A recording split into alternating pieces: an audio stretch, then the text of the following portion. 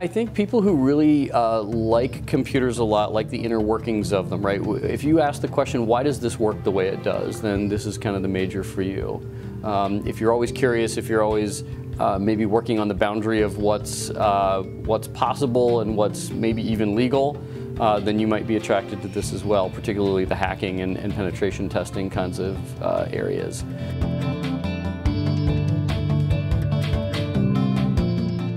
Our graduates have been very fortunate. We've been able to place them in some very interesting positions. So all the major defense contractors in the country our majors have ended up at, so General Dynamics, Lockheed Martin, Mantech, Mandiant, FireEye, these companies you may not have heard of, but they're absolutely huge, and the government contracts them to do big work that it can't possibly do with its current employees.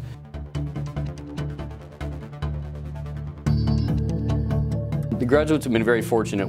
I was surprised when we graduated our first students and they started to get offers, kind of how high the offers were. So there's a pretty wide range. If you work in law enforcement, the salaries are a little bit lower. They can be in the $45,000 to $55,000 range. But if you're working for a big defense contractor in a big city like DC or LA, then you're looking more in the $65,000 to $80,000 range. And so this semester we have two people graduating. One's making $75,000, one's making $80,000. Both of them are working for a company that does intrusion analysis. So someone hacks into a company and they want to know what happened. And both of them are getting profit-sharing offers of $16,000 minimum per year. And one of them even got a signing bonus of $5,000. So the person who is making $80,000 plus $5,000 signing bonus plus $16,000 guaranteed company equity, return, profit sharing kind of thing, is going to make over $100,000 their first year, which is staggering to me.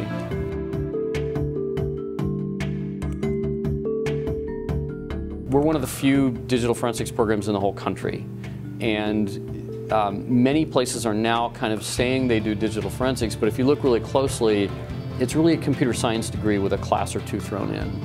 And ours has been designed from the very beginning, from the ground up, from scratch, to be exactly this program, a bachelor's degree in digital forensics. So we built brand new courses specifically for this major and really sat down with a clean sheet of paper and designed it from scratch.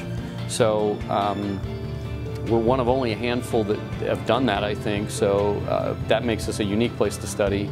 And I think we're on top of it. We're on top of our game. So we've got great faculty members doing really interesting research. Our students are getting placed in jobs at a very high rate with very high salaries. Just a great place to study digital forensics.